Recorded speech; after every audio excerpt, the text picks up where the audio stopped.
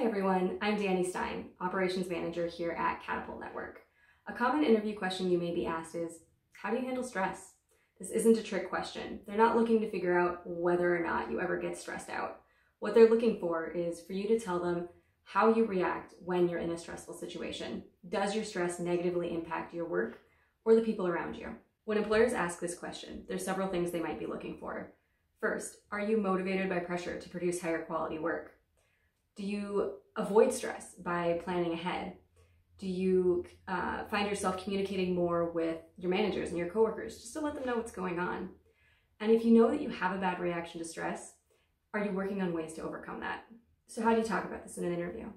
Start by thinking about a time when you were under stress and identify how you handled it. You'll want to focus on stories and examples that show personal growth. When talking about a time that you were stressed, you'll want to use the STAR model. If you don't know how to use the STAR model, check out our video on how to use it.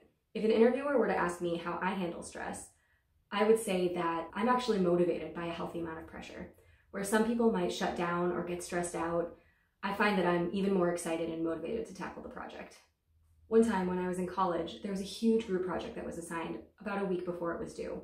My team was really stressed about getting it done in time. I knew I was ready to tackle the project, but I had to get everyone else on board. I stepped up and divided the work between all of my teammates, and we set lots of little deadlines throughout the week so that we could stay on schedule and make everything feel more manageable. Once we had a plan in place, my team was way less overwhelmed.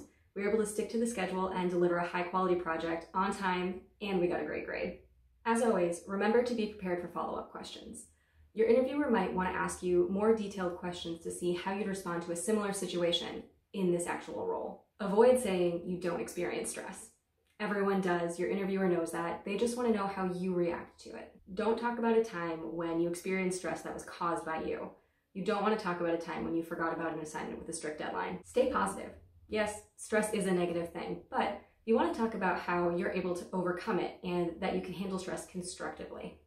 Thanks for listening. Be sure to like, comment, and subscribe, and let us know what else we can do to help you on your job search.